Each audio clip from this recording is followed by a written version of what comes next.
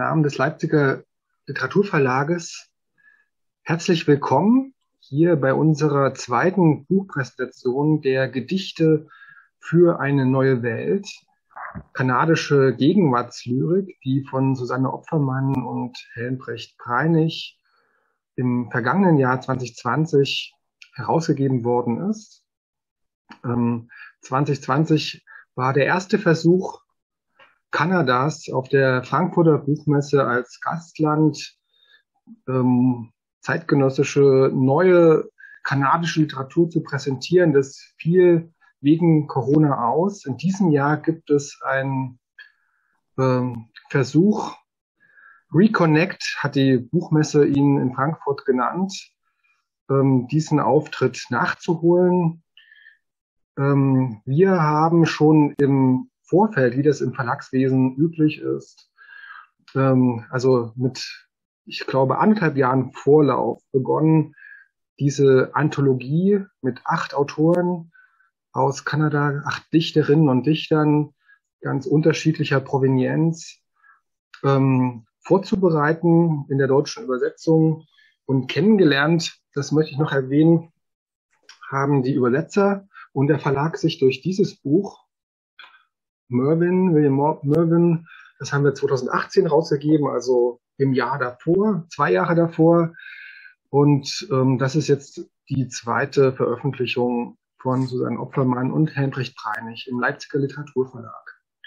Heute Abend freue ich mich, dass wir dank der Videokonferenzen, die im Laufe des letzten Jahres immer mehr in eine Gewohnheit übergegangen sind, dass wir auf diese Weise doch Kontinente überspannt zusammenkommen können mit einer Zeitverschiebung von teilweise 4 bis 6 Stunden. Also hier in Leipzig, wo wir sozusagen das Meeting gestartet haben, ist es jetzt um 19 Uhr, in Kanada an manchen Orten 13, 14 oder 16 Uhr. Und ich begrüße ganz herzlich hier den kanadischen Verleger Ronald Hedge, den Sie auch hier sehen können. Freue mich besonders, dass er zugeschaltet ist heute Abend, trotz aller auch gesundheitlichen Hürden, die sein Auftritt hat, dass er hier teilnehmen kann. Denn letzten Endes verdanken wir diese Anthologie seiner beharrlichen Arbeit in den letzten 40 Jahren, kanadische Gegenwartsautoren in seinem Verlag Ronsdale Press zu versammeln, an sie zu glauben und vielfach in verschiedensten Ausgaben herauszugeben. Des Weiteren begrüße ich die Dichterin Joanne Arnott, die gerade auch zugeschaltet ist. Sie ist gerade zu uns gekommen. Hello, ich winke schon mal. Den Dichter Antony Di Nardo und Garry Gottfriedson. Die beiden Übersetzer, Susanne Opfermann und Helmbrecht Breinig, werden Sie durch den Abend führen.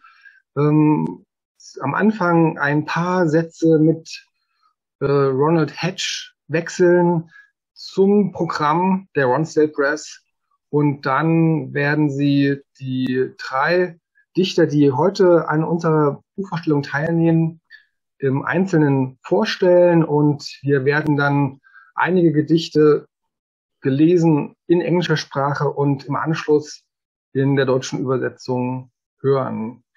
Und im Anschluss an die Lesung wird es wie immer Gelegenheit geben für Fragen und Gespräch in deutscher oder englischer Sprache. Jetzt werden wir zwischen den Sprachen wechseln. Wir werden nicht alles ins Deutsche übersetzen, hoffen, dass Sie auch den englischen Part folgen können. Und von den Gedichten hören Sie jeweils die Originalfassung als auch die deutsche Übersetzung. Und damit möchte ich übergeben an Susanne Opfermann und Helmbrecht Breinig. Ja, Ron? Ron, can you hear me? Yes, I hear you very clearly. Yeah.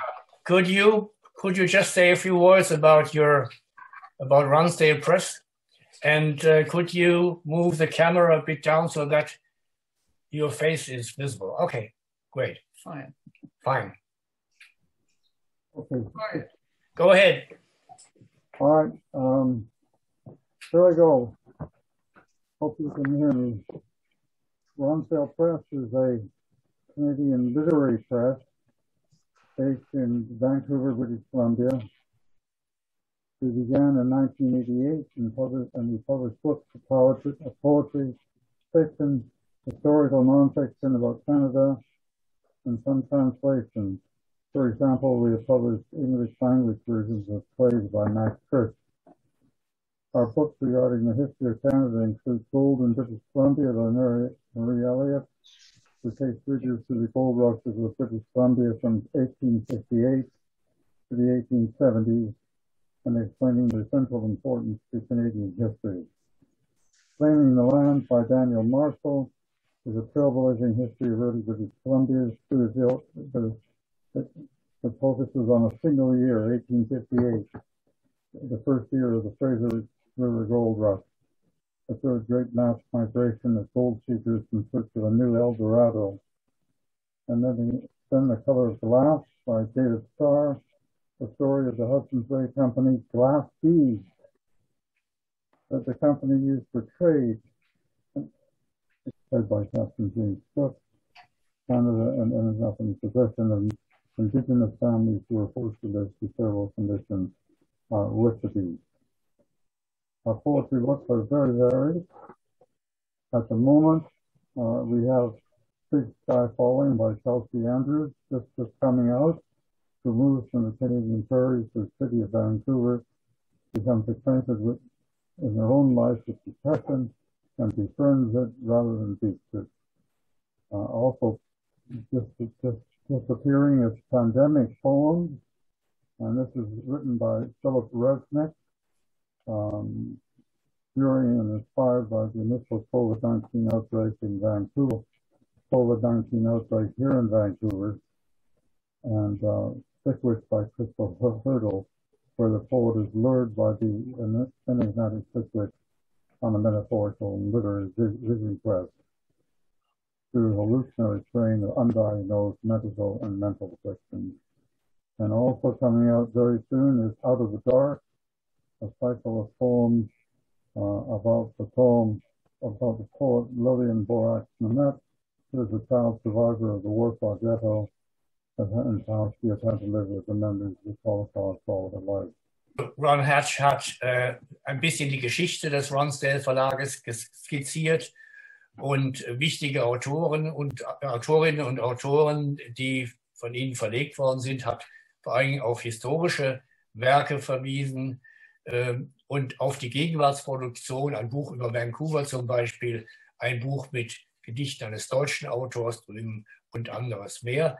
Sie können all das im Internetauftritt der Ronsdale Press finden.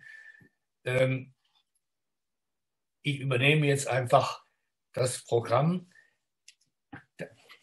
Thank you, Ron. Thanks once again for joining.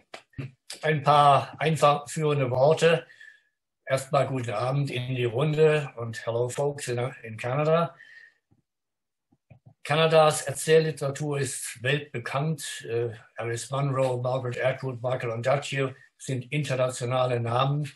Viel weniger bekannt ist die nicht minder gute kanadische Lyrik. Und unsere Anthologie versucht, dem ein wenig entgegenzusteuern. Ihr Titel Gedichte für eine neue Welt ist ein Echo auf einen Gedichtband der leider früh verstorbenen indigenen Autorin Connie Fife, deren Gedichte auch bei uns vertreten sind. Der Titel drückt Hoffnung aus und hat doch auch einen ironischen Unterton, wenn er daran erinnert, dass die Europäer die beiden bereits seit Zehntausenden von Jahren besiedelten Amerikas als eine neue Welt definierten, in der sie schalten und walten konnten, wie es ihnen gefiel und nutzte.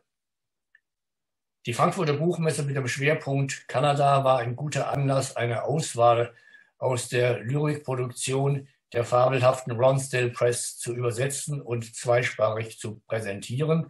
Und wir danken Ron Hatch und den Autorinnen und Autoren für ihre Mitarbeit und dem Canada Council for the Arts für die Finanzierung des Bandes. Der Multikulturalismus als Kern der gegenwärtigen kanadischen Selbstdefinition und damit die Probleme der individuellen wie der kollektiven Identitätsbestimmung spiegeln sich in unserem Buch, in dem neben den sich heute vorstellenden LyrikerInnen und Connie Fife auch John Darnan, Maria Fiamengo, Inge Israel und Pamela Porter vertreten sind, ein Spektrum von Ethnien und Herkunftsregionen. Das Land mit seiner überwältigenden Weite, die zum Teil noch immer wilde, aber auch bedrohte kanadische Natur, sind immer wieder Gegenstand der Gedichte, die auch formal eine große Bandbreite aufweisen und manchmal Elemente aus den Herkunftssprachen verwenden, so wie bei Garry Gottfriedson später in unserer Lesung. Wir freuen uns auf die Lesungen im Original und bitten Sie, wie Viktor Kalinke bereits gesagt hat, mögliche Fragen bis an das Ende der Lesung aufzubewahren. Und wenn wir Zeit haben, werden wir eine kleine Gesprächsrunde anschließen. Wir beginnen mit Joanne Arnott. Joanne will briefly say 2 or 3 sentences to introduce you, and then the floor is yours, okay? Hi, I'm Susanne. Joanne Arnott wurde in Winnipeg geboren und lebt in British Columbia. Sie ist Métis, das heißt eine Angehörige der als eingeborene Ethnie anerkannten Nachfahren von indigenen und europäischen, vor allem französischen Siedlern und Pelzjägern. Sie hat bisher 8 Gedichtbände veröffentlicht und Essaybände, und ihre Gedichte, die wir heute Abend lesen, stammen aus ihrem Buch A Night for the Lady. Okay, Joanne, can you take over now? Thank you very much for the invitation to read and for translating my work. Poems, poems, poems. I used to live across the street from a strip joint. My eldest son and his friend mortified me to no end. After we'd stepped over the needles and condoms all the way to kindergarten and or the corner store, we would pause for the light to cross the street, and the pulsing music would cause these 5-year-old boys to dance with elation. How can I hold a sour look, given the hilarity I am feeling? Now my son is 21, moving out this weekend with his king-size bed. I am building a poetry joint across the way. Poems, poems, poems on display. Thank you. Gedichte, Gedichte, Gedichte. Was? nicht anstellen. Ja, das macht er nicht. Ich wohnte früher gegenüber von einem Striptease-Lokal. Mein ältester Sohn und sein Freund brachten mich ewig in Verlegenheit. Wenn wir über die ganzen Nadeln und Kondome gestiegen waren, auf dem Weg zum Kindergarten und oder dem Laden an der Ecke, warteten wir auf die Ampel, um über die Straße zu gehen. Und die wummernde Musik brachte diese 2 5-Jährigen immer zum Tanzen. Zum Tanzen. Mit Begeisterung. Wie kann ich da sauer schauen bei der Fröhlichkeit, die ich spüre? Jetzt ist mein Sohn 21, zieht dieses Wochenende aus mit seinem King-Size-Bett. Ich baue ein Lyriklokal auf der anderen Straßenseite. Gedichte, Gedichte, Gedichte in der Auslage. Nochmal, warum kriege ich das jetzt nicht? Constance. When I was pregnant, she told me, reaching back more than 20 years for the memory, I put sunflower seeds on my belly. I used to read aloud to my son, so he could hear our bones. I love our voices, she said. Some gifts are true, uprising from the core of human being. These outweigh the lesser gifts. Chickadee and sparrow flutter down, lured by the seeds and undisturbed by our voices. I put your hand on my belly. I invite you to read this aloud. I want to listen to our bones and to love our voices for a little while. Konstanz, mit Dank an Conny Foy. Als ich schwanger war, erzählte sie mir eine Erinnerung von mehr als 20 Jahren. Ich legte Sonnenblumenkerne auf meinen Bauch. Ich las meinem Sohn immer laut vor, sodass er unseren Knochen lauschen konnte. Ich liebe unsere Stimmen, sagte sie. Manche Gaben sind aufrichtig, steigen auf aus dem Kern des Menschseins. Sie wiegen schwerer als leichtere Gaben. Meisen und Spatzen flatterten herab, angelockt von den Körnern und nicht gestört von unseren Stimmen. Ich lege deine Hand auf meinen Bauch. Ich lade dich ein, dies laut vorzulesen. Ich möchte deinen Knochen lauschen und unsere Stimmen lieben ein Weilchen.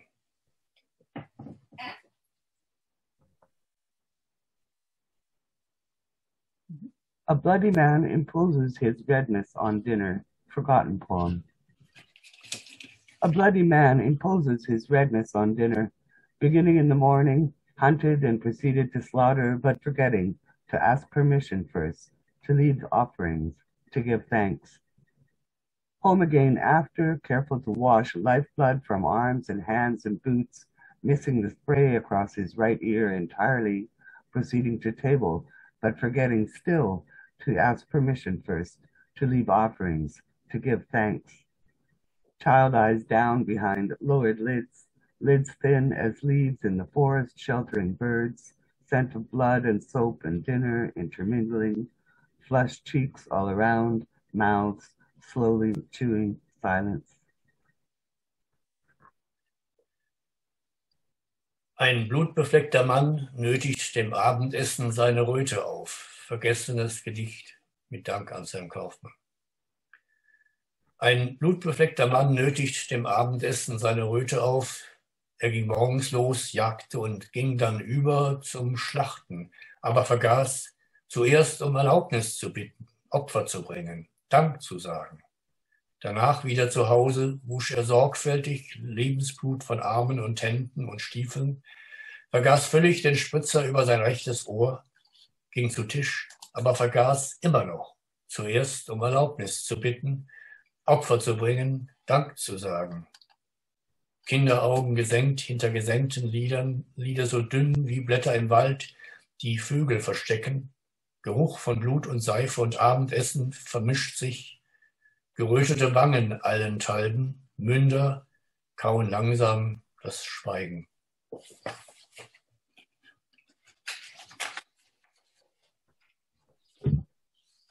World Shapers. Creation stories are lullabies for grown-ups. They remind us of all the possible ways and means that worlds can be born and humans come to be. Tricksters and goddesses, fire and water, the one God or all of the gods working as a team. World makers, world shakers, world breakers. There is no end to the doing and the undoing of our creators. They have imagined us over and over and over, recreating us and recreating our world on a whim. There is no end to us humans either. We keep reinventing the cosmos and fighting one another's visions with killing hands. We have our feast times and our fast times, our celebrations and our long days and nights of lament. Yet we are not powerless. We reinvent, we shape and reshape the world every single day. Weltenformer. Schöpfungsgeschichten sind Schlaflieder für Erwachsene. Sie erinnern uns daran, auf wie viele Arten und Weisen Welten geboren werden und Menschen entstehen können. Trickster und Göttinnen, Feuer und Wasser. Der eine Gott oder alle Götter, die als Team zusammenarbeiten. Weltenmacher, Weltenschüttler, Weltenbrecher. Das Schaffen und Zerstören unserer Schöpfer hat kein Ende. Sie haben sich uns ausgedacht, wieder und wieder und wieder. uns neu geschaffen und unsere Welt neu geschaffen aus einer Laune heraus. Auch wir Menschen haben kein Ende. Wir erfinden den Kosmos immer wieder neu und bekämpfen die Visionen der anderen mit Händen, die töten. Wir haben unsere Festzeiten und unsere Fastenzeiten, unsere Feiern und unsere langen Tage und Nächte der Klage. Doch sind wir nicht machtlos. Wir erfinden die Welt neu. Wir formen und formen sie neu, jeden einzelnen Tag. Das war's. Vielen Dank, Joanne. Vielen Dank. Thank you, Joanne. Thank you very much. Unser nächster Autor, Garry Gottfriedson. Er gehört zur indigenen Nation der Secwepemc. Er ist Dichter, Lehrer und Rancher aus British Columbia und wuchs in einer bekannten Ranching- und Rodeo-Familie auf. Zugleich ist er tief verwurzelt in der Spiritualität und den Traditionen seines Volkes.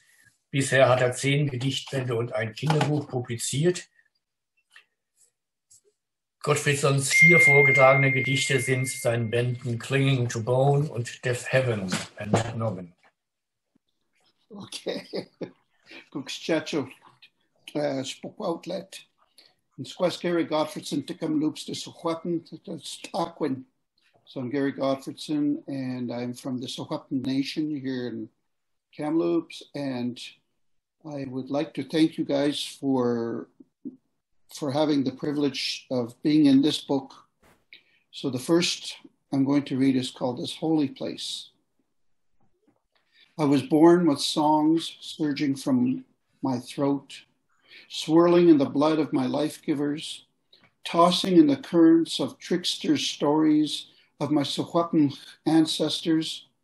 Still fresh in my mind is their last living image standing on the shores of Sedetqua, the river, where my grandchildren now stand, humming songs to pull salmon from the water to sky, tumbling in the waves at the banks and riverbeds of time.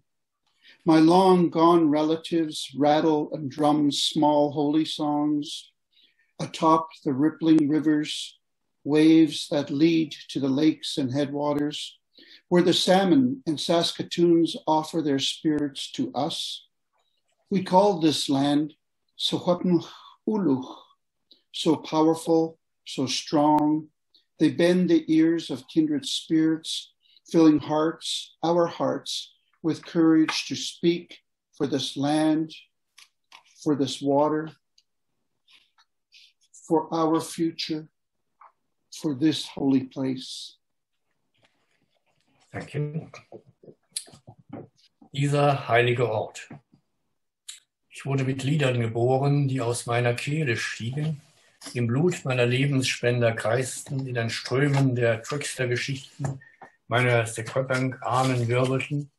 Noch frisch in meiner Erinnerung ist ihre letzte lebende Erscheinung, wie sie an den Ufern der Sedetqua standen, des Flusses, an dem nun meine Enkel stehen, Lieder summen, um Lachse aus dem Wasser in den Himmel zu ziehen, herumtollen in den Wellen an den Ufern und in Flussbetten der Zeit.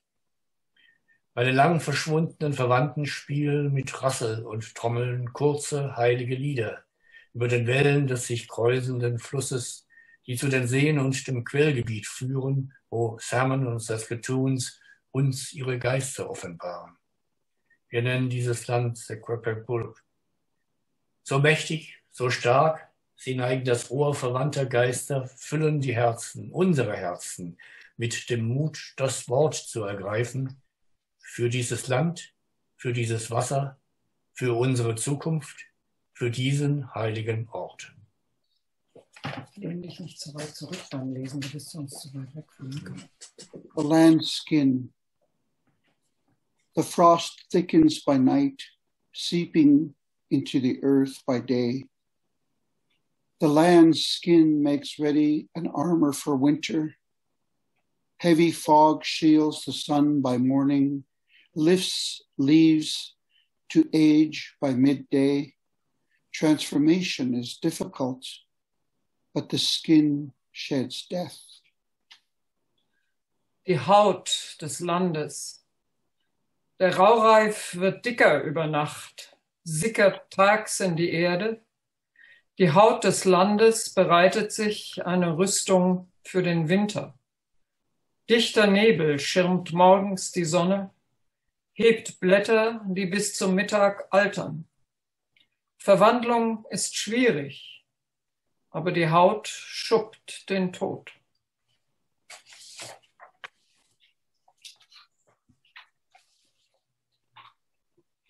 And just like that, it all comes out. Beyond just a story, truth deep down inside. The residential schools, their stories from survivors, the sun sees it all surfacing, murdered and missing women, now driven by blood-red songs. Reconciliation, so they call it, is not black and white words, skinning thin layers off the tongue. Reconciliation is admitting prey was at stake, lives gunned down in the name of the church and crown, and just like that, it all comes out. Und einfach so kommt alles heraus, mehr als nur eine Geschichte, die Wahrheit tief im Inneren der Internate, die Geschichten ihrer Überlebenden. Die Sonne sieht alles zum Vorschein kommen.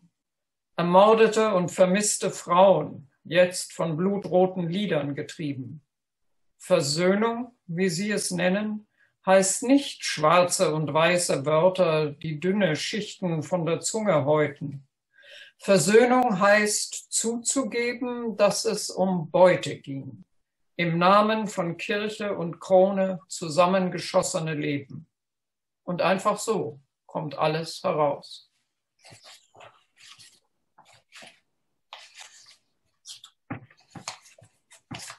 Clear memory. The years whip gray into the hair, oh so subtly. We have lived through many storms, dreamed many nights away. Time softened our hearts, brushed clear memory out on the yellow canvas of sky. Another night meant bones rested. Another day meant life renewed. Another year meant new stories.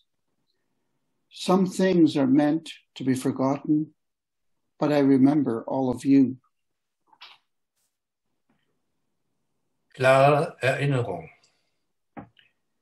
Die Jahre treiben grau ins Haar, ach, so sacht. Wir haben viele Stürme durchlebt, viele Nächte weggeträumt. Die Zeit machte unsere Herzen weich, kehrte Erinnerung frei, draußen auf der gelben Leinwand des Himmels. Eine weitere Nacht hieß Ruhe für die Glieder. Ein weiterer Tag hieß neues Leben. Ein weiteres Jahr hieß neue Geschichten. Manche Dinge sollte man vergessen. Aber dich erinnere ich ganz und gar. Guns and words.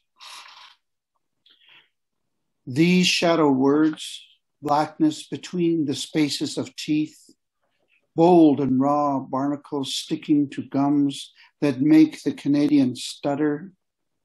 Since truth is hidden behind lips and across this mosaic land, a crop of lies, Canada's bequest to the world.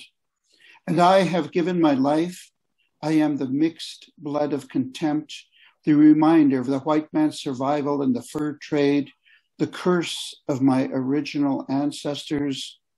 Yet my mother's people put me on a mountain so that my own salvation would drip from the sweat and tears I offered as prayer to build a future for my Sohwapn grandchildren. No vision was offered, but the words of my ancestors streamed from my mouth, using the weapon of the white man to speak the sounds of my blood into an English-speaking world, because what is believed is the ink that splatters on paper. Even though I am nothing and I have nothing, only volcanic poetry, will you still point a gun at me? Waffen und Wörter. Diese Schattenwörter, Schwarzes in den Zahnzwischenräumen, freche rohe Muscheln, die am Zahnfleisch kleben und den Kanadier stottern lassen. Denn Wahrheit ist hinter den Lippen verborgen und über dem Mosaik dieses Landes eine Ernte von Lügen, Kanadas Vermächtnis an die Welt. Und ich habe mein Leben gegeben, ich bin der Mischling aus Verachtung, die Erinnerung an das Überleben des weißen Mannes beim Pelzhandel, der Fluch meiner ursprünglichen Ahnen. Doch die Familie meiner Mutter brachte mich auf einen Berg, damit meine eigene Rettung aus Schweiß und Tränen sickern würde, die ich darbot als Gebet, um eine Zukunft zu bauen für meine Sequoia-Enkel. Keine Vision bot sich dar, aber die Worte meiner Ahnen strömten aus meinem Mund, um mit der Waffe des weißen Mannes den Klang meines Blutes zu sprechen, hinein in eine englischsprachige Welt, denn geglaubt wird nur die Tinte, die sich auf Papier ergießt. Obwohl ich nichts bin und nichts habe, außer vulkanischen Gedichten, richtest du noch immer dein Gewehr auf mich? Thank you very much, Garry. Unser nächster Dichter ist Antony Di Nardo. Er wurde in Montreal geboren und begann seine Karriere als Journalist. Seine neueren Gedichte wurden ins Italienische und Französische übersetzt und mehrfach ausgezeichnet. Er lebt in Sutton, Quebec und Cobourg, Ontario. Seine Sammlung Skylight, aus der die hier vorgetragenen Gedichte stammen, behandelt die Interaktion zwischen einer gefährdeten natürlichen Welt und dem menschlichen Beobachter. Antony? Thank you. Guten Abend and vielen Dank to all our wonderful translators, our publishers, and those who read poetry. It's wonderful to be here among you. The poems that I'll be reading will be from this book published by Ronsdale, Skylight. And it's a collection, as you will see, that explores the interplay between the natural world and, of course, me, the observer, a relationship that I think is characterized by both beauty and terror. I am by nature a poet, but I'm also very much a nature poet, as you will find out when I embrace bird life, garden life, and the light of the imagination in the poems I will read. The first one is called The Lark, Alouette in French, a bird that loves to preen itself. But in this poem, I have the bird hang out with the Borgias during the Italian Renaissance, the lark. His Eminence, the lark, is fond of bonbons, finds them among dead leaves, woodland raws, swollen bowers. There's purpose to his hips, swung in praise of articulation, the state of the bosom, flight from the nest. There's purpose to landing, heaving to suckle roots, naked as a Borgia, the rock face of a slope with its nose in the air, sniffing the air, the pungent tart of hemlock. The lark lives in its renaissance, a quick study of soft feathers, velvet, silks, brocades in the arms of the conifers, an ancient family that rules. It shelters and stores, add concupiscence to any garden or woodland flair, to any poem that allows the lark to wander in and out unannounced. Die Ohrenlerche. Ihre Eminenz, die Lerche, mag Bonbons, findet sie unter toten Blättern, Waldsenken, gefüllten Schattengründen. Zielgerichtet die Hüften, die sie zum Lobpreis der Beweglichkeit schwingt, die aufrechte Brust, der Flug vom Nest. Zielgerichtet die Landung. Heben und senken, um von Wurzeln zu nippen, nackt wie eine Borgia, das Gesicht einer Felswand, ihre Nase in der Luft, die Luft witternd, die stechende Schärfe der Hemlock-Tanne. Die Lerche lebt in ihrer Renaissance, eine rasche Skizze weicher Federn, Samt, Seide, Brokat in den Armen der Koniferen, einer alten Herrscherfamilie.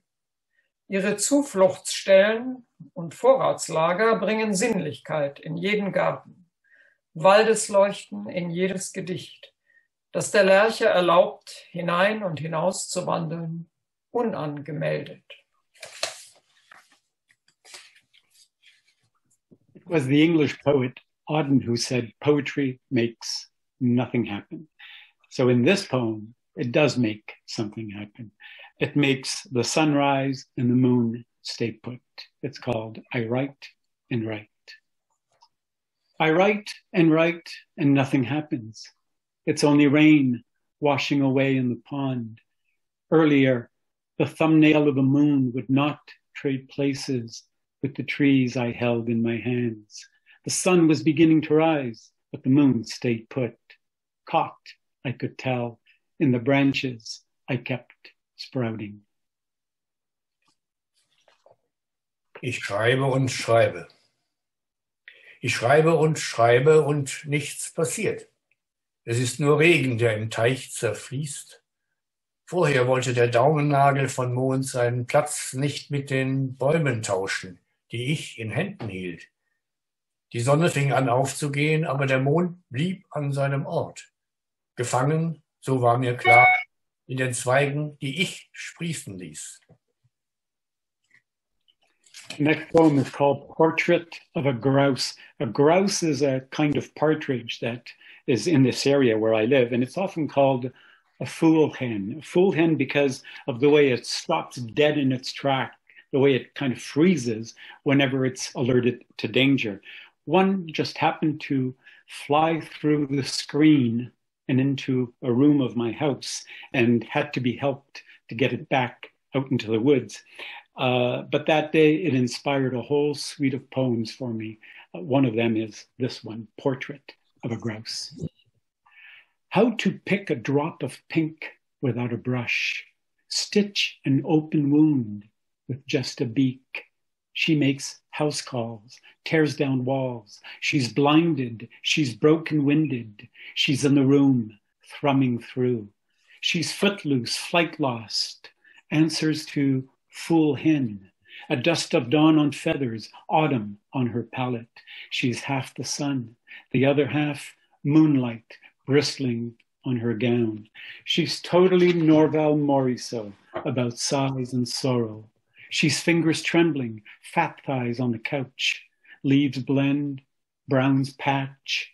She goes without, comes within, paints a portrait of herself entirely without wings. So we're not reading the translation of this one, so you can... No, you are not. No, you are not. I really keep an ear to the ground. I'm enamored with the gardens that surround me. And I sometimes hear flowers actually sing to me. This one sang to me. It's called Woodland Violet. What woodland violet would want more than woodland rain and rain, sun? Yes, what we need, but no more than this. Waldveilchen.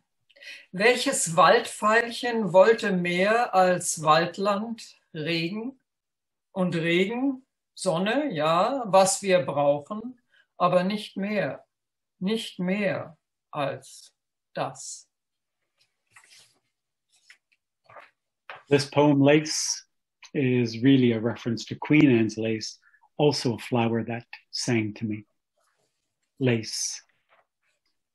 You're the whirl of the restive mind, the spin and furl of fingers curled into the arms of a chair, the eye of a pistol, the lips of a stamen, fractal of Queen Anne's lace, a shade less than tranquil, a tad more than equal to the sum of its physics. You're like the house on a snail, that spirals and seizes the trail she leaves behind, the snail bedazzled by the math on her back. The next poem I'll read is called The Craft So Long to Learn, which I'm sure many of you will recognize as a line from Chaucer. There's a bit of an epigraph to this poem called, which is to see the forest for the trees. The craft so long to learn. Poetry comes and goes like a doe and her fawn, might show up only briefly on the edge of the words, then leave you doubting what it was you've written. The first flowers of spring, or was that the river going by? I'm a nature poet, and it's in my nature to commune with the dead, to talk to the quick. I'm a record of the words I'm in, of the flocks and goldenrod, occasional flights of blue skies and clarity, of words for rain and words for wet, with not a chance of a narrative to interfere with the forecast. There are days when the muse appears unannounced, like the sudden flash of a white-tailed deer, like a leap of faith to the other side of the riverbank. I remember once foraging the woods for an image, and I forgot the word for syrup, so I sipped on the sap that dripped from the tip of my pen, and I started to write. Die Kunst, so lang zu erlernen, ein Titelzeile von Geoffrey Chaucer. Epigraph, den Wald vor lauter Bäumen sehen. Dichtung kommt und geht wie eine Hirschkuh und ihr Kälbchen, nur kurz am Saum der Wörter auftauchen, um dich dann fragen zu lassen, was es war, das du geschrieben hast. Die ersten Blumen des Frühlings, oder war es der Fluss, der vorüberfloss? Ich bin Naturdichter und es liegt in meiner Natur, mit den Toten ins Gespräch zu sein, die Lebenden anzusprechen. Ich bin das Archiv von Wörtern, in denen ich stecke, von Phlox und Goldrute, gelegentlichen Schwärmen von blauen Himmeln und Klarheit, von Wörtern für Regen und Wörtern für nass, ohne jede Chance, eine Geschichte, den Wetterbericht unterbrechen zu lassen. Es gibt Tage, an denen die Muse auftaucht, unangemeldet, wie die plötzliche Erscheinung eines Weißwedelhirsches, wie ein Glaubenssprung zur anderen Seite des Flussufers. Einmal durchstöberte ich den Wald auf der Suche nach einem Bild und hatte das Wort für Sirup vergessen und nippte daher an dem Saft, der heruntertropfte, tropfte von der Spitze meines Stifts, und ich begann zu schreiben. You know, I think it actually sounds better in German. I love the way that concludes. I love all that spitting that happens, you know, with those consonants. Wonderful. Thank you, Helm. Thank you for that. This next poem is called Whitevale, Ontario.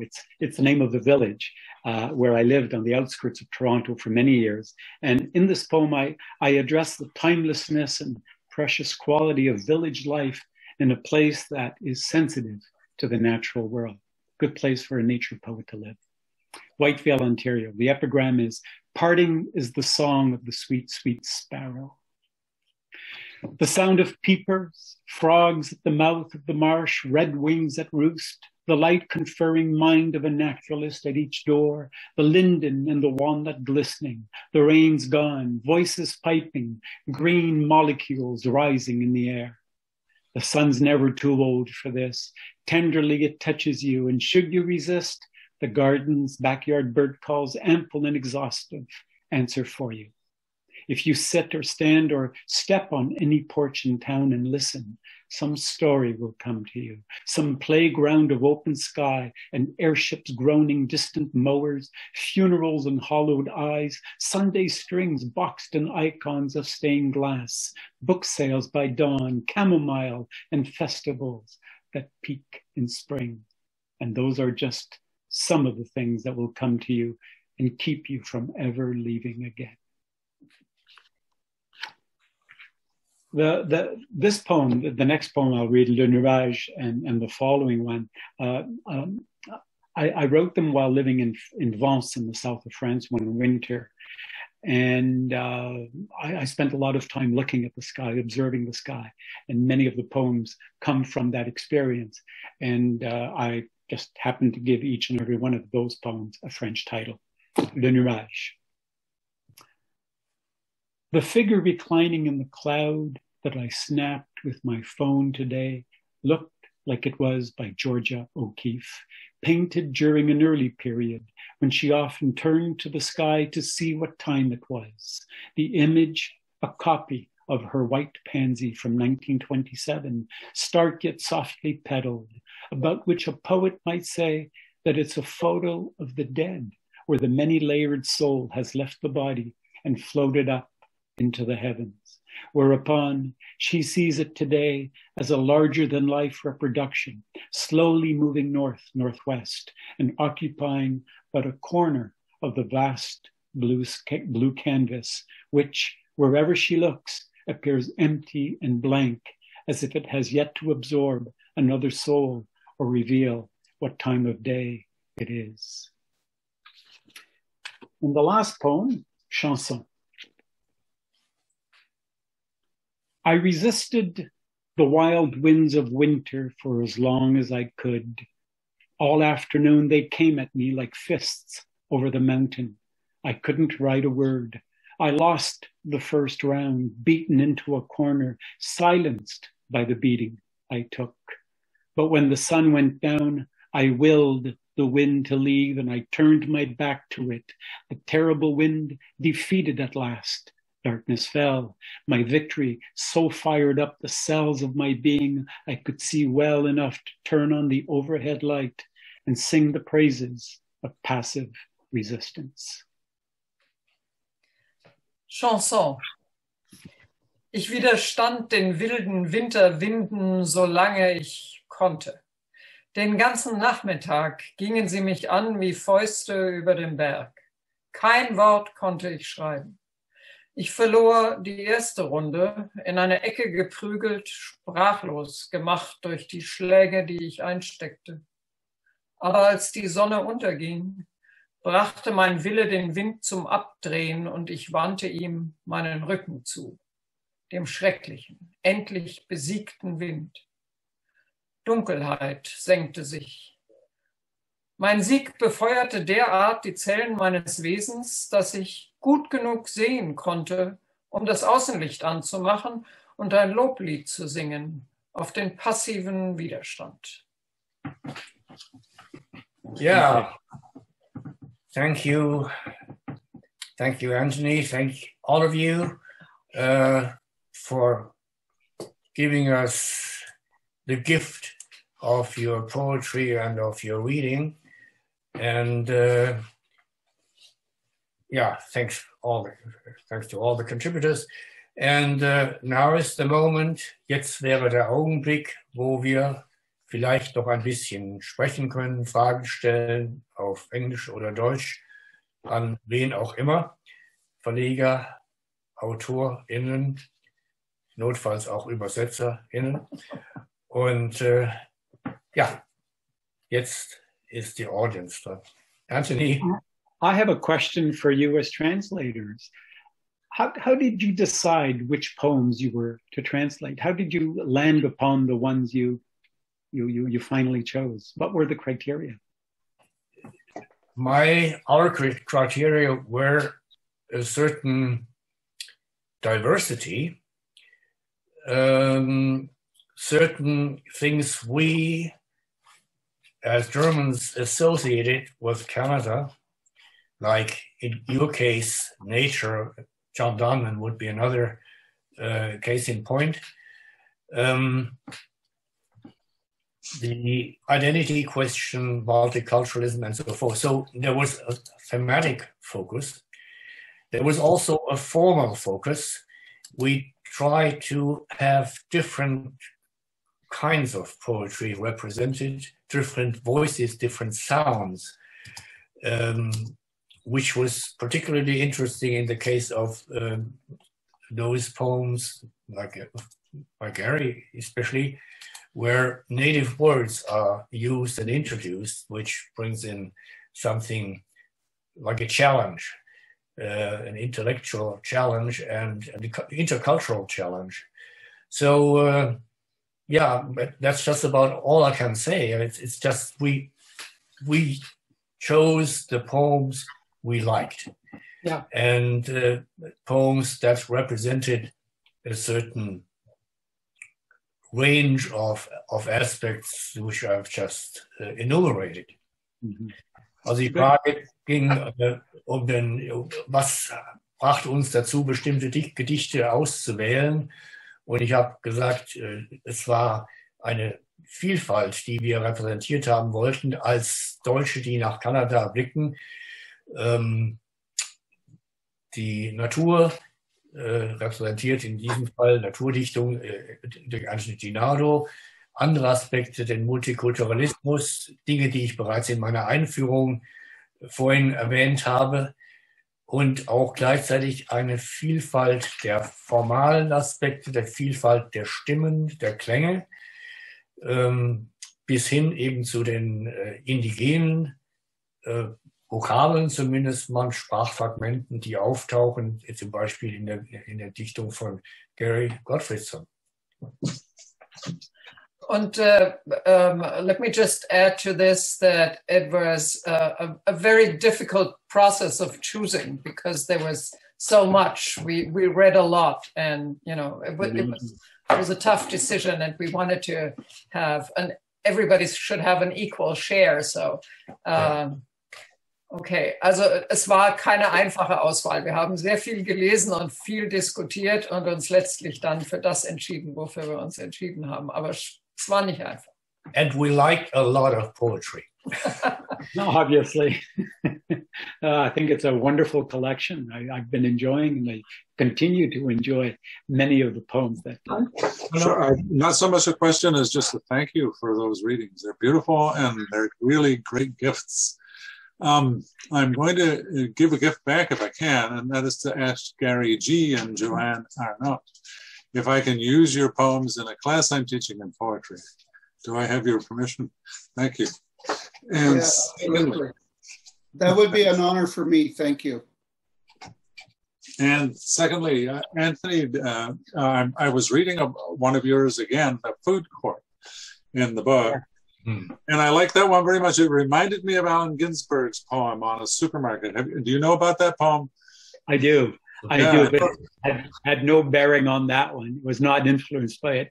Ginsberg has influenced a lot of my work. I'm kind of attracted to the beats and the serialist as well, for that matter. But I can see how you would make that connection between supermarket and food court. Yeah. One of the things it does, of course, is take up the battle, you know, and it gives a good right blow to the fakery of our lives. It's a shorter poem. Can you read it? I don't know if I'm allowed to do this and break the rules, but could you read that poem? I'd love to read it. I chose not to read it because of its length, and I wanted to keep within the 10 minutes. But yeah, food court. The bees are faked. A virtual buzz instills the air with an air of virtuosity. It doesn't get more real than this. The flora's just as duped. Shades of neon downtown pink, sprays of manufactured lady slippers, lupins, hair perfume, the din of pink, glazed to wash away the gritty bits that stick. The birds are faked, the ferns are fake, and other words for song. Here, where the animal in the belly learns to growl, where the benches are eco-friendly recycled imitation polymers, neo-outdoor revivalist by decree. Here, where players known as patrons sit, where words imitate each other. The trees in harmony harmonize with artificial casts of lighting filtered through scrubbed acrylic planes of faux transparence in long unbreakable chains of molecules. Indoors, climate controlled, with non-reactive plastic claws, knives and forks, prosthetic limbs poised on mannequins dressed in subterranean gear, where headlines on the screens materialize, unrealized, neutralized to emulate a woodlot in a concrete meadow, where I'm in line for bottled water, where the creek is dead. Yeah. Bring in the outdoors in, and this is what happens when you plasticize nature in a food court, right? Yeah, really. I'm so fed up with that. Oh, they're horrible places, aren't they? Thank you very much. You're welcome. Okay. I would like to ask Joanne a question. Joanne, Joanne and Garry should have the chance to read additional poems of their choice also. Absolutely. So, since Anthony just did it, you are free to do so too. If you want to? Well, I think, why don't you ask Joanne your question first? Okay. Okay. Yeah. Joanne, what does your poetry mean to you? Is this in your poems often are, to me, they have a strong political impact, speaking of hard lives or violence, gender relations in ways that are really gripping. Can you talk a little bit about that? I think I use poetry to balance my life so that as life is coming in, then it creates a tension that I then resolve through writing. And so often it is the less stressful aspects of life that catch my attention and come out in poetry. That makes sense. Okay. Would you want to read another of your poems? Sure, I will do that. It's called Gift Bearing a Gift. Okay. Mm-hmm. And I reference a Canadian poet, John Newlove. Thinking about John Newlove, his alcoholic dad, his own child alcoholism, his leaving the prairie and living on welfare in Vancouver, his eventual fame, his eventual sobriety, the way he was remembered by his friends, by his fans, for his poetic hands, steady on the wheel of his works, while all else is disarray. Depression and that thin line of hope along the horizon, eyes damp with life's possibilities, while the siren calls from within, all devastation embedded and encountered, luring the gaze inward. You can survive this, it's true. Decisions have to be made. A body used to carve a mark of self-pity on an alley wall, or a taming of the sirens, and a few years left for balance. Attention on the I and thou, a final assessment of the reality you are, a gift bearing fruit, fruit so wild and sweet, poems so succulent, we are disarmed. I damp beauty. Now it's time. Oh, okay. Sorry. Thank you. Okay. I studied under Allen Ginsberg for 2 years. Wow. Yeah, I did. So for 2 years, I studied under him, and a lot of my earlier work was very, very politically charged, and it still is kind of, but he was amazed at how I could sit there and meditate for long periods of time. And he would ask me, how can you do that? Because everybody else was fidgeting around. Because at that time he was into Buddhism and stuff. And I said, it's part of my cultural background. If I can sit on a mountain for 4 days and pray, sitting in a class for 1 hour and meditating was nothing. So, okay, I'll read a really short poem. And it's called Foreigner. I've been a foreigner in many places in this world, displaced in the minds of others. My skin is the scent of Sohwapmuchuluch, a Res Indian, a foreigner in my homeland. Can you imagine that? Foreigner in your homeland. Yeah. That's yeah. Strong. In Canada here, we have reservations. And, if you know the history of Canada, we were rounded up and put on reservations to be starved, to be have our children taken away, put in residential schools. We have a very dark history in Canada. And so to this very day, in October 21st, 2021, I am still considered a foreigner in my own land. I am not equal to other citizens in Canada. And I still live on a reservation. And so, and like Joanne, we both come from, when you're born Métis or of Indigenous ancestry here, you are born into a political climate without choice.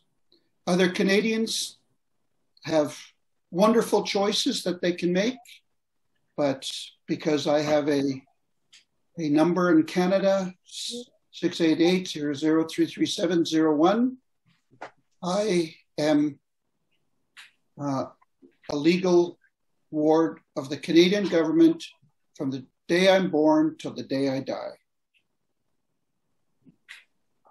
Yeah, thank you. That's a very impressive statement. Ich weiß nicht, muss ich das übersetzen? Nee, gut. Garry, I have a question to this topic. Yes. Maybe these are two questions. The first is, what is your relationship to the English language? I suppose it is also a strange language to you, to your native languages. And how it is possible to write poetry in English for you? How it is possible? Because I know from all the other translation of poetry, it's nearly impossible to translate poetry from one language to another language.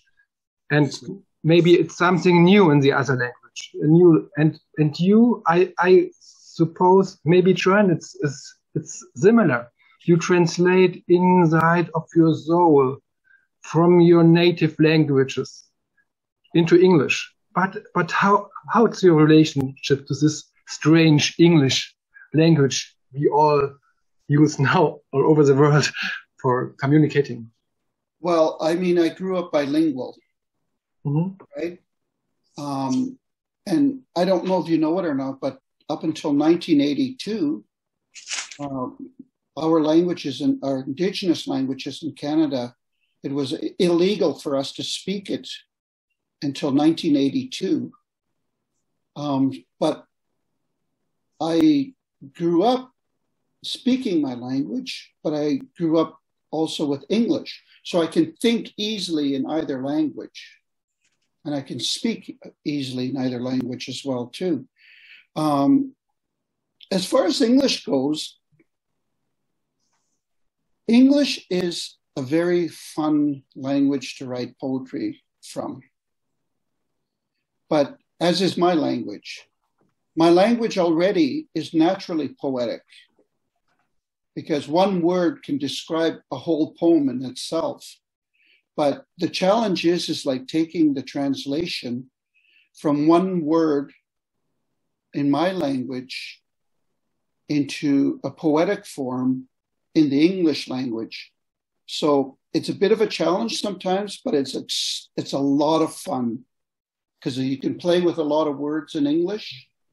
And but there are times where there's some words where it is explicit to my language and it cannot be translated into English because of the limitation of the English language itself. So I hope that answers your question.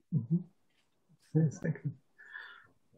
And a second aspect I want to ask for, it's a relationship between poetry and truth for you, because your poems are very political. And as I remember from especially, for instance, the East German poetry, the poets could tell the listeners and the readers more than the newspapers. before revolution. Yes. And poetry had more truth than journalistic research and than science. Science was a lie, yeah? the social science. And what is for you the relationship between poetry and truth in your situation? I remember in this year I heard first time of the abuse of the indigenic children in the residential homes in Northern America. It was I heard in the media for the first time after 30 years after, yeah. And there's some process started in the public now. But I think your poems are written much earlier, and what it's yeah your Well, the relationship between truth and poetry. Ginsberg says that first thought, best thought. It's the purest thought. Now, in poetry, you can use the devices in poetry to create the truth and to create observation. Whereas in journalism, you're restricted because you're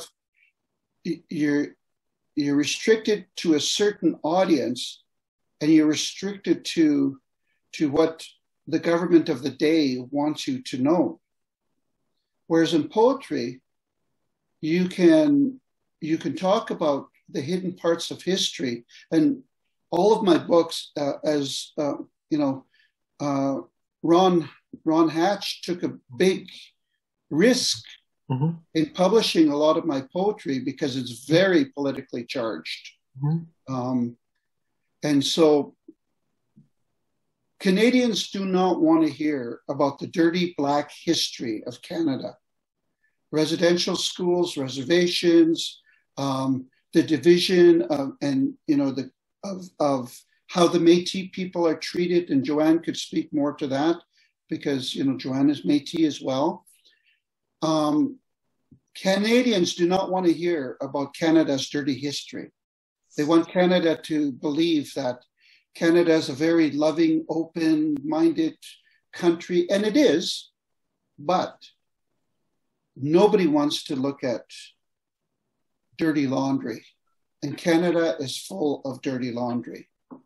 Just recently in June, there are 215 unmarked bodies found in my reserve due to the residential school, which is now turned into a crime scene in Canada. And it's shaken this whole country up. And it's created a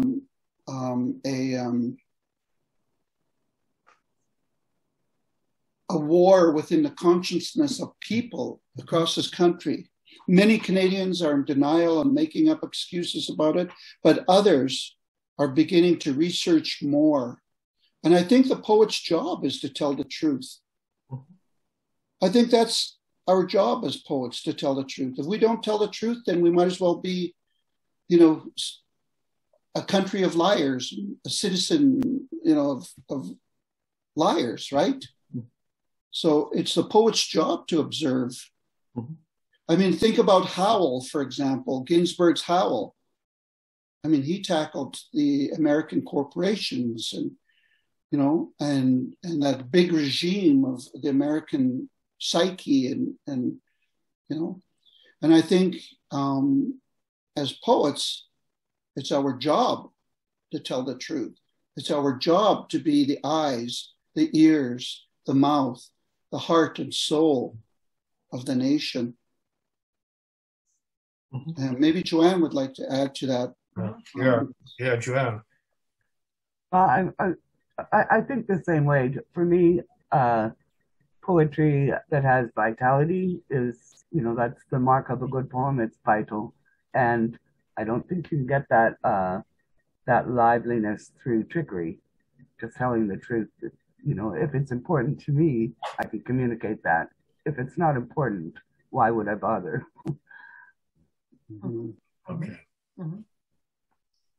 And last question to this: because truth isn't pretty, what is the relationship between you as poets? If you come from these different roots and backgrounds, is poetry something like a bridge for you as poets? Only for you as poets, not only this you three, but the Canadian poets from all the country, from all over the country. Well, it's interesting. It's an interesting question. I think Canadian poetry is still quite regional, so it's tricky in that way. But go ahead, Garry. What were you thinking? Well, I think that there's a connection with the Indigenous communities across this land in terms of poets. Mm-hmm. We all know each other because we're a small community, mm-hmm. but we make major impacts across the country as well too, in terms of the Canadian scene. In the last couple of years, it's been First Nations and Métis authors mm-hmm. that have really, really made a strong statement about Canada through their writing and have won some of the major awards in Canada, the Governor General's Awards, and the list goes on and on and on. And so I think now in Canada, First Nations, Métis, Inuit writers are taking a very strong stand in terms of the mm-hmm. content and our expression across the land. Mm-hmm. As Indigenous people, because there's still a small group of us, you know, like I've known Joanne for many, many, many years. And, you know, I remember listening to her poetry, you know, 20, 30 years ago and just spellbound by her voice. You know, the bravery that, and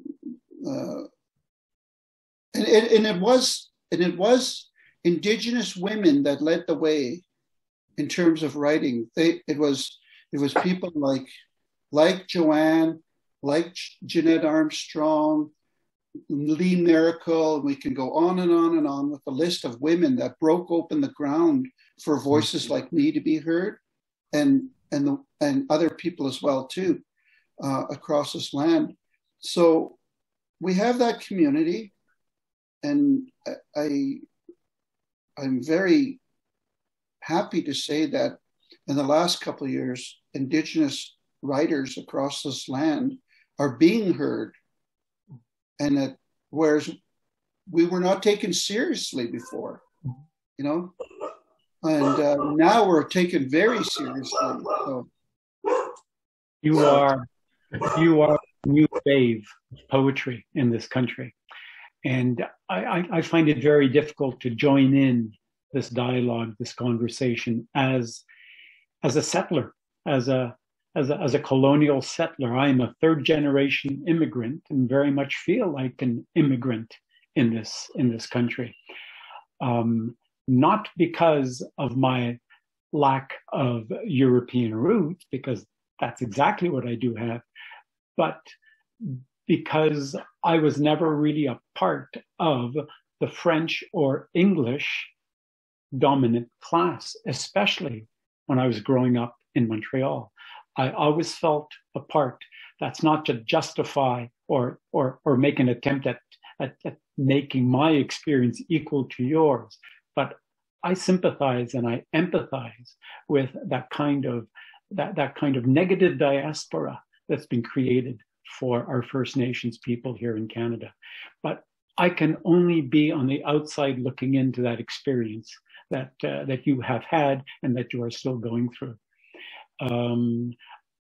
I know that as settlers, we now begin many of our poetry readings, even hockey games, by claiming to acknowledge the unceded territory of our First Nations people. And between you and me, I really feel as if that is simply paying lip service, that it really is kind of excusing ourselves for being the bastards that we've been historically for the last 400 or 500 years in this country. You know, we talk of genocide. Well, there has been a genocide in many ways, and it might not be comparable to what the Germans experienced, but it comes pretty darn near close, especially if you are a First Nations person, I think. And insofar as how that informs poetry, I think it's making poetry in the Canadian scene right now very exciting, full of energy, new forms, new ideas, new directions. And I'm very happy that's happening. Unfortunately, I can only appreciate it. I can't really participate in it as a writer. And that in some ways for me is disappointing. You know, I mean, I can't claim to have any kind of First Nations experience, though I lived in a place called Long Lac, Ontario, where we were flanked by two reserves, an Ojibwe and a Cree reserve. And many of my friends were from those reserves. And we worked, we played, we lived together. We did a lot of drinking together as well. And it all came down to, you know, just being as human as we could be with each other. But I did feel the discrimination and the alienation that was brought upon them by a lot of other people. They were always second, if not third-class citizens. Well, here's the thing. I disagree with you in one sense. I do believe that you can be a part of us by speaking with us and walking with us. The difference between me and you, in terms of our skin, is that as a First Nations person in this country, I was never believable. Mm. Mm. But to walk in partnership, then we're believable as partners. So I think if all of our colleagues, all other poets across this land stood together on all common issues about the human conditions and humanity, and specifically in regards to the Métis, Inuit, and First Nations across this land, all kinds of changes would take place. If I said that I couldn't be a part of your community, then I'm segregating myself from you. And I'm already segregated because I live on a reserve. But I write because there is an opportunity to speak the truth and to do it in a creative way where it's non-threatening. And poetry is a non-threatening way to be able to reach others and build partnerships and relationships. So if you think about it from that perspective, yes, we can make a difference together. But if we say, I can't do it because I just explained my limitations, well, then it's going to perpetuate. So, but that experience is your experience, Garry. It's and yours, Joanne. It's uniquely yours. And I will be accused of assimilation if I try to walk in your moccasins. You know, if I try to walk in your shoes. But that's not what I'm asking of you. What I'm asking of you is to say, hey, let's speak together as friends. I'm not trying to be a white man. I'm not asking anybody to be native, you know? Okay. Well, that sounds like very good concluding remarks, walking in partnership and speaking together from both sides, many sides, also across the Atlantic, I would say. Also in different languages. Also in different languages. If it's all right with you, we'll just simply, Viktor, okay? Call it a day. Call it a day. Conclude the session here. We're just getting warmed up. Yeah, we could go on, of course. Yes. Vielen Dank nochmal an alle, die teilgenommen haben. Many, many thanks. Viktor, du musst das Schlusswort sprechen. Thank you very much for your words, for your attention, and for the band of poetry which unites us. Thank you very much for your statements. Thank you very much. Thank you. Have a nice day, and here in Europe, a nice evening. Right. Okay. Bye-bye. Bye. Okay. And Bye. Thank I you. hope we will hear each other again.